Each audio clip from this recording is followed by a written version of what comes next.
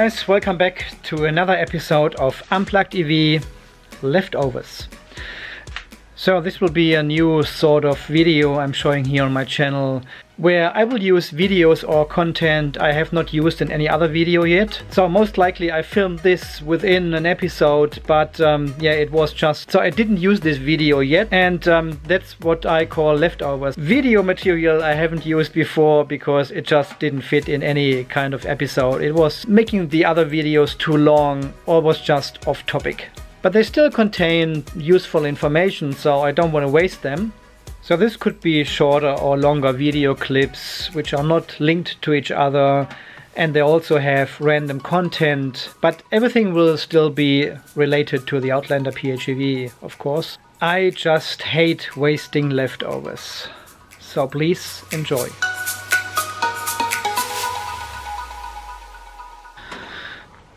So guys, I've got the car plugged in for almost 2 days now, and I just wanted to verify again that after the charge has finished, that there's nothing going on in terms of energy usage or balancing or something.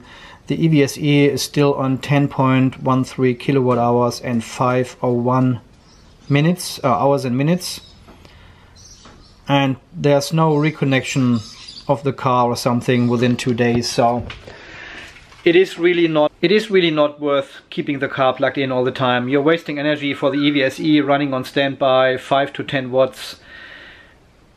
It's not doing anything good for the car. There's no benefit to keep the car plugged in. If you wanna leave it fully charged, just charge it up and then disconnect the car. There's no benefit from leaving it plugged in. So some people still saying it's good to keep the car plugged in all the time if you are not using it, to maintain the battery health. They even claim the state of health goes up again if you keep the car plugged in and all sort of things. I think this is all a myth. As far as I have tested it, and I've done this several times, there's nothing happening. There's no energy going into the car, even if it would do a balancing after 1, 2 or 3 days or something. The BMU is not active during this time once the charge has finished, and it's not doing anything with the battery. The only downside is the battery sits on a relative high state of charge, at about 90% state of charge for a long time. So it rather harms your battery actually to leave the car plugged in for an extended period of time. If you do it overnight or something, not a problem, but I usually don't leave the car plugged in over the weekend if I don't use the car. I leave it on the state of charge regardless what it is. When I come home on Friday, for example, it is on 40-50% or something, and I leave it until Monday morning, until I recharge the car again at 1 AM in the morning. So it's ready for me Monday morning then to go to work. But I don't leave the car plugged in all the time. I don't think this is good for the battery.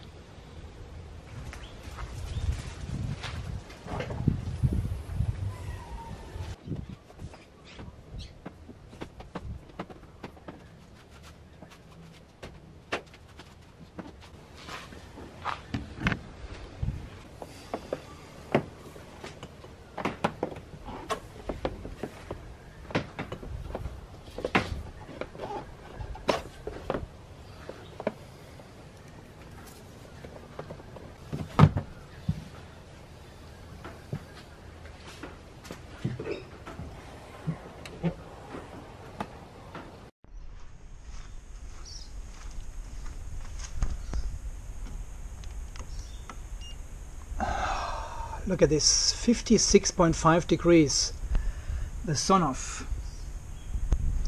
It gets really hot when I charge on 15 amp on full power, 3.5 kilowatts.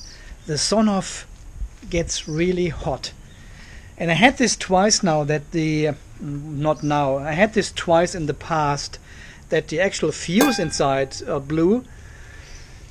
And I don't know why this is. It is getting really hot. It's 55 degrees.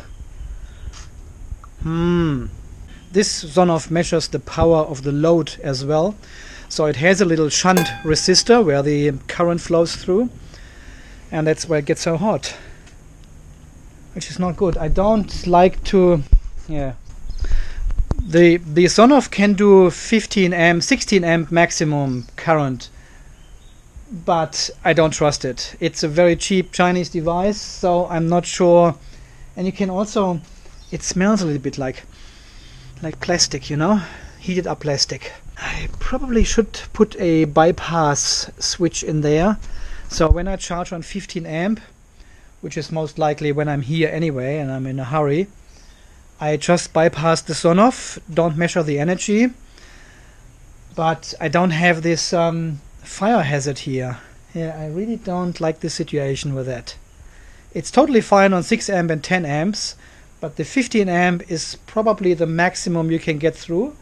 And in summertime I had 70 degrees measured on the SONOFF device itself. 70 degrees. And now it's a little bit colder outside, so it's not as hot anymore. But still, it smells plastic, you know, a little bit. It's not good. It's not good. Evening, guys. Today we have been to Redwood Park. This is just a little national park area just below the Toowoomba Range. It's about 45 kilometers away from where we live here. So first I wanted to do some trip planning for that, because it's a 90 kilometer travel and it's mostly highway driving. So I wanted to use the charge mode or the safe mode in the car to preserve battery for later use. But then I said, now the battery is fully charged now and I have never checked how far I can actually go on the highway. So I let the car drive on EV only on the highway, and was going to see how far it actually... So let's have a quick look at the trip card here. These are the two trip cards. Yeah, that's the one here.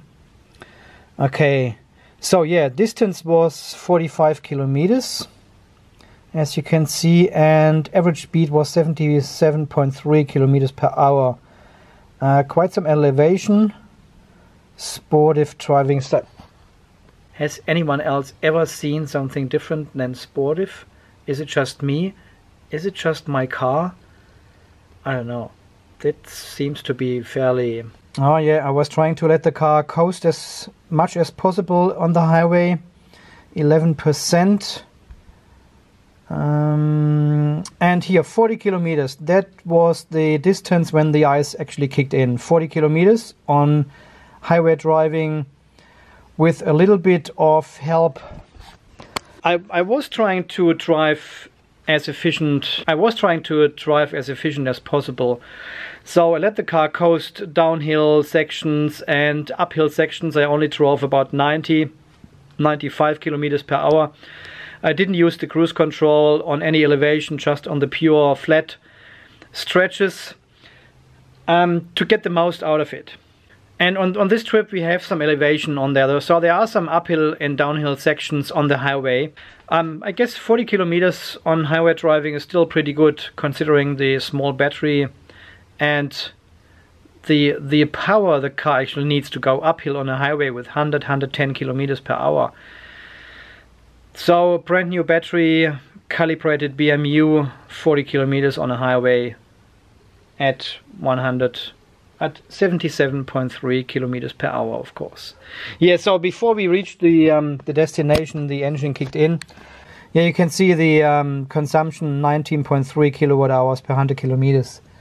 So fairly high consumption, highway driving, of course. And if we have a look at the other trip card here, this is on my way back. Yeah, you can see the elevation advantage I had then, because we were going downhill for the first couple of kilometers.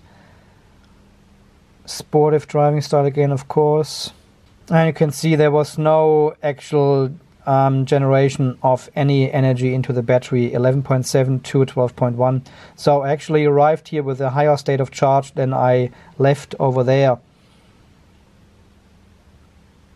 21 millivolt difference between the lowest and the highest cell during driving on a highway. That's totally fine. We have seen higher values here of about 50 millivolt. This is still totally fine under load, and still 6.1 liter per 100 kilometers only on a highway. Pure hybrid mode, empty battery. Let the car do whatever it wants to do. So pretty good. And this is the combined trip card we had for the whole trip. So 90 kilometers traveled. And I just go quickly through the consumption, and only 3.6 liters per 100 kilometers used on pure highway driving, 80 kilometers per hour average. So that was both trips combined. Yeah, pretty impressive result, 3.6 liters only. Okay guys, as always, thanks for watching, thanks for your support. This is Andy from Unplugged EV. Unplugged EV, yeah. I wonder when the first time is I'm saying EV Unplugged. Okay guys, I'm signing off. You stay charged, and we will all see us in the next video coming very soon. Okay, thanks guys, see you then, bye.